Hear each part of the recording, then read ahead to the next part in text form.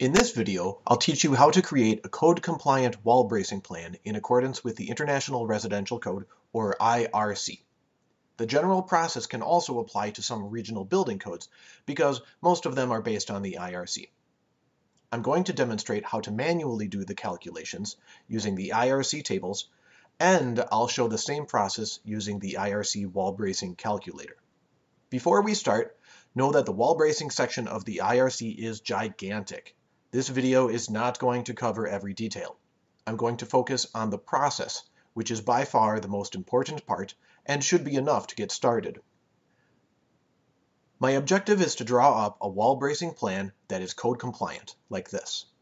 I will know the plan is code compliant when the calculations show three things: wind strength greater than 100%, seismic strength greater than 100% if seismic is applicable, and zero miscellaneous non-compliances. IRC wall bracing calculations depend on three key criteria. Building characteristics is simple, so let's start there. Wall bracing is done by the story. I'm going to work on story 1, the bottom story, of a 2-story home. These building characteristics will influence wall bracing calculations, but not just yet. The next topic is braced wall panels. The term braced wall panel is basically a shear wall. Here is the IRC's definition. There are two key elements here. 1, it is a full height section of wall. 2, its length must meet certain requirements. Let's take a quick look at the different bracing methods. There are 16 bracing methods. In terms of strength, they follow a hierarchy as shown here. Methods on the left are the weakest, and those on the right are strongest. The 16 bracing methods are broken down into two general categories: intermittent and continuously sheathed. In terms of calculations, they function the same. The difference is in their construction. Continuously sheathed methods require that everything along the line is sheathed too, like narrow sections and the areas above and below windows and doors.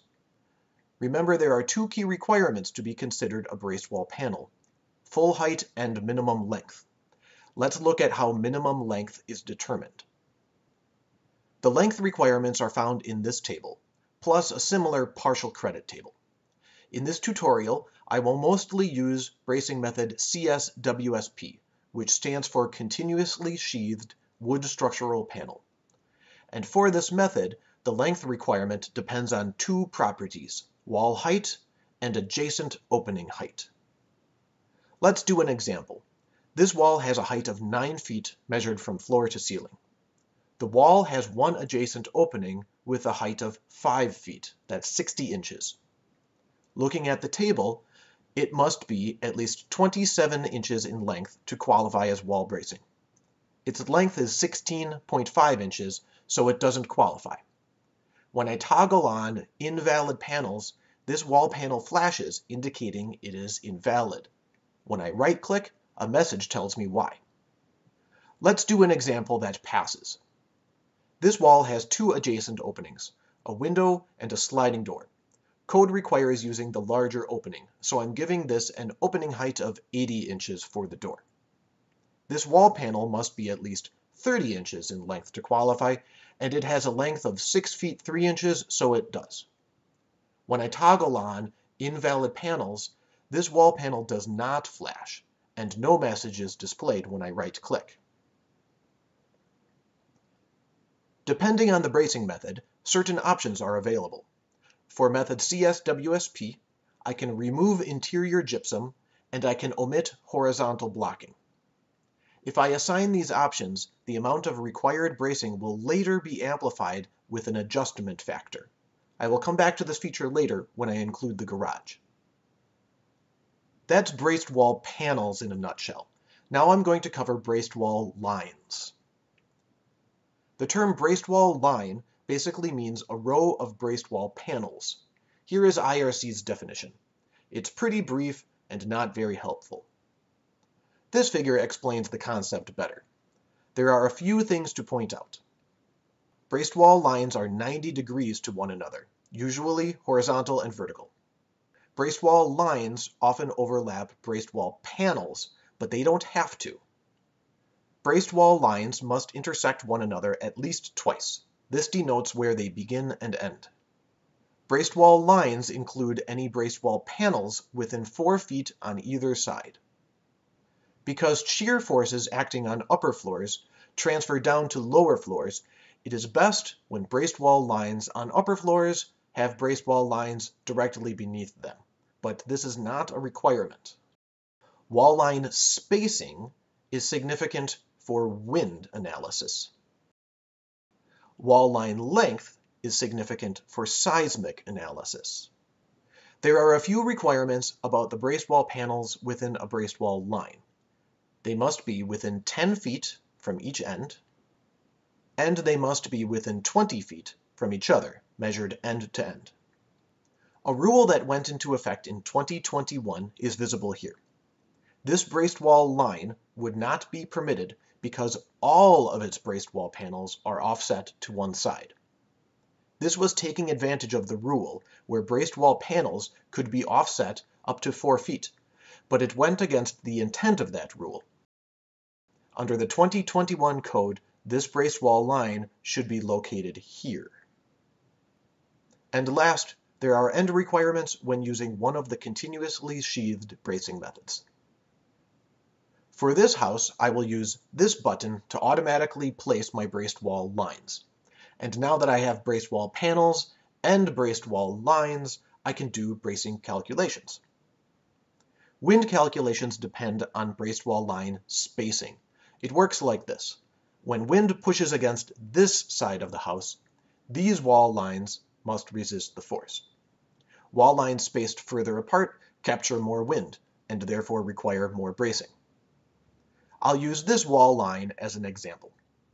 This is the wind bracing requirement table. It takes 4 inputs: the wind speed, story, wall line spacing, and bracing method. The spacing for this wall line is exactly 53.5 feet, which is between 50 and 60 feet. So the bracing requirement is between 13 and 15.5 feet. When interpolated, about 13.9 feet of bracing is needed. Now 13.9 feet of bracing is the baseline value. It needs to be adjusted by a few factors. A factor of 1.3 applies because my building is in exposure category C. The roof height is 14 feet, which interpolates to an adjustment factor of 1.12.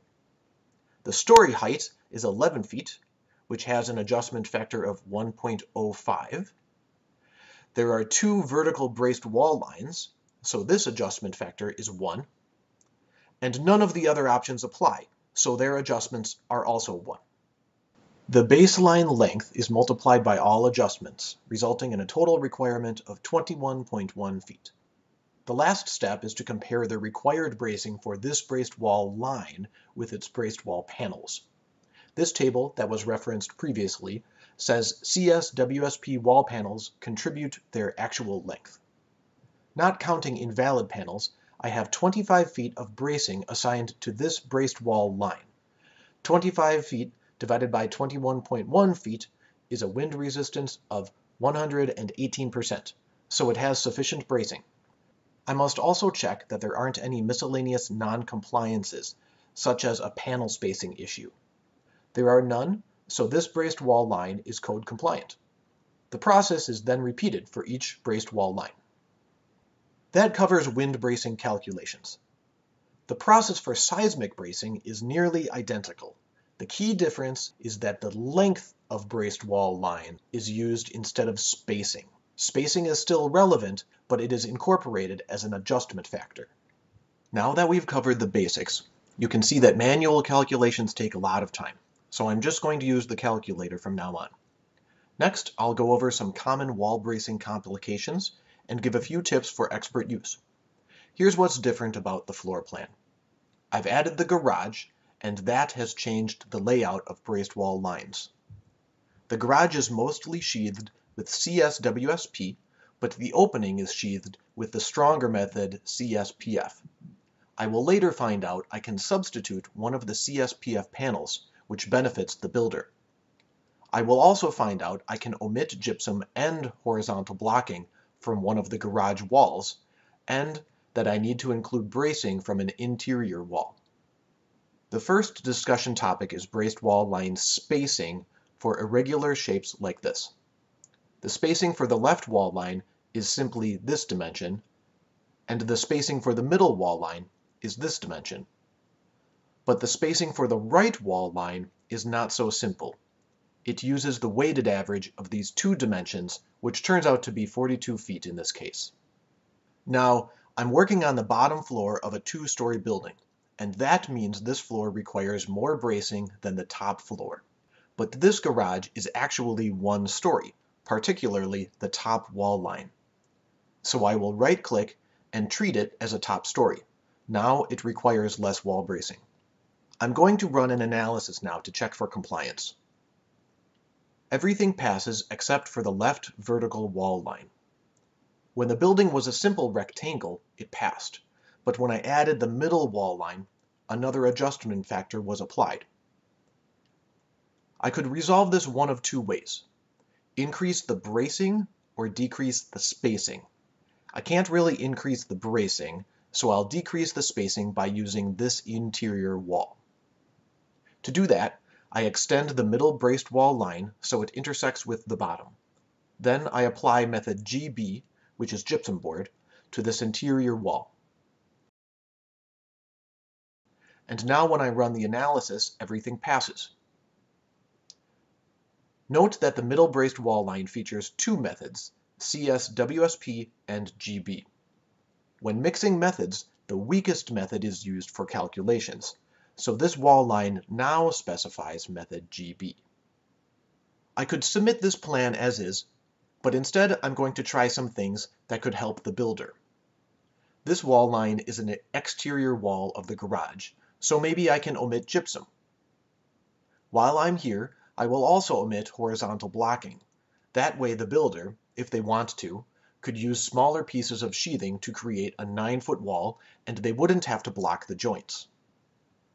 Note that I have only added options to one of two braced wall panels, because the worst case scenario gets applied to the entire wall line. When I click Analysis, the wall line is still code compliant. So now, for the sake of clarity, I'm going to specify the same options to the other wall panel. Next, I will check if these CSPF wall panels on the right wall line are necessary, because they take much more time to build than other methods. I'll change one wall panel to CS-WSP, then run analysis again. The wall line passes. I'll change the other wall panel too.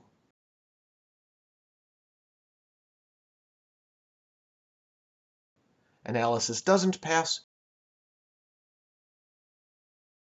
so I change it back.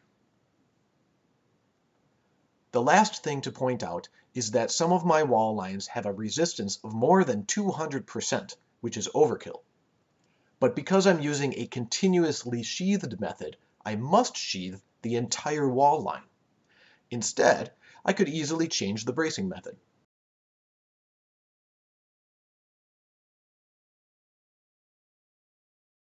Lead-in bracing would even work in this case. There's a lot of potential for optimization when using the calculator. Now I'm finished with this wall bracing plan, so I go to File, Report View, and print a copy. The report includes the plan, calculations, construction details, and more. And that concludes this tutorial. Thanks for watching, and good luck!